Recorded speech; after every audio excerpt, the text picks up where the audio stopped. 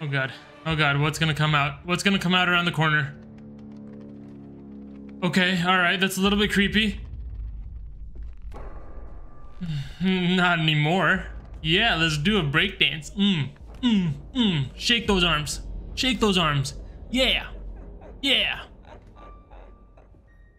Welcome back, everybody. So, as you saw from that intro, we're covering Stray Souls today. And I'm here to tell you that this game is probably the worst horror game, if not the worst game this year. I mean, it has some pretty strong contenders to compete with. It's got Gollum, and it also has the King Kong game. But this is pretty darn bad. It had some potential, but there's just too many facets of the game that were not done poorly, and I'm gonna tell you why. So let's start off with animations and lighting. As you can tell here, like, what is going on in that mirror? What is happening with this dude's hair? The lighting is completely off in this game. I don't know what's going on. And a lot of times you're just kind of wondering what happened with these animations, right? Like, look at Grandma moving again, and we've seen her on the stairs as well. Like, why is this movement so weird and jittery? It's like she's breakdancing. I don't know what's going on. You know, even the facial expressions of the protagonists, there's just something off to them. Like, here's the opening sequence here. This is a cutscene where somebody is shooting somebody else. Just watch her body after she gets shot. Like, that falling over does not seem normal. Secondly, let's talk about puzzle design. Some of the puzzles were incredibly abstract. You didn't really know what was going on. You know, you had to maybe find some pictures around the house that corresponded to some colors, and then that matched up with the piano keys. Other puzzle designs, you'd have to read essay-long lore in order to figure out exactly what was going on with them. And to top all that off, there were even puzzle designs where if you found the puzzle maybe just a little bit too early, you couldn't do it. Like, look at here. I'm trying to shoot this lock, right? And it's not letting me shoot it. Now let's fast forward to like a couple minutes later where my partner is like, nice find. Maybe we can get power back to that shed. Why don't you shoot the padlock? That's what I was trying to do just 3 minutes ago, but the game was like, nah, won't let you do it. Then we can talk about the terrible combat. Honestly, when you're watching me shoot here, it's like I'm blindfolded and I have no idea what I'm doing. It's like I'm playing my first ever video game. The reticle sway here is ridiculous. It's like you're perma drunk in the game. You just cannot hold that reticle straight no matter what. To top that off, you basically have only one moveset this entire game. You have a gun.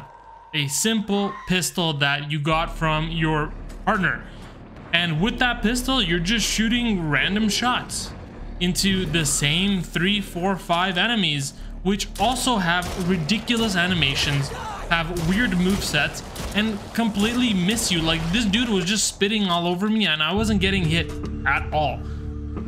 You know, right now we're looking at pretty much the first major boss of the game, quote unquote boss, I'm gonna say it like that. And it's the same thing. You're just shooting, shooting, shooting. And look, he's getting bugged. He's walking into trees. You know, just a little bit in the future, right here, he's going to be swinging at nothing. Like, I'm 10 feet away from him. He's swinging and then he gets stuck behind a tree. He's swinging again. He gets stuck behind a tree. The combat is just not good, and that also coincides with point 4, lots of bugs. You know, we can see it in the combat. It's pretty buggy, but even, you know, even in some of the fights, like for example here, I had to kill a bunch of enemies.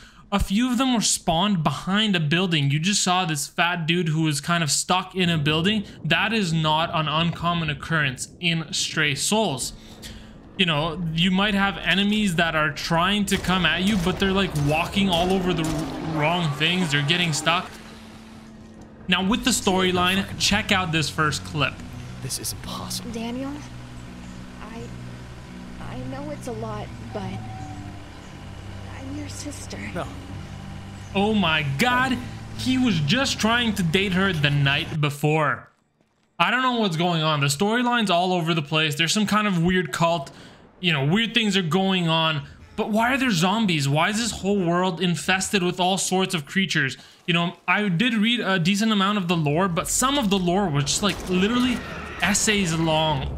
You know, paragraphs and paragraphs and paragraphs of lore. You can't throw that much lore at people. Maybe I missed it. I don't know what's going on here.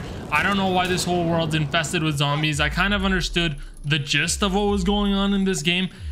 But other than that, this has my vote for worst horror game of 2023.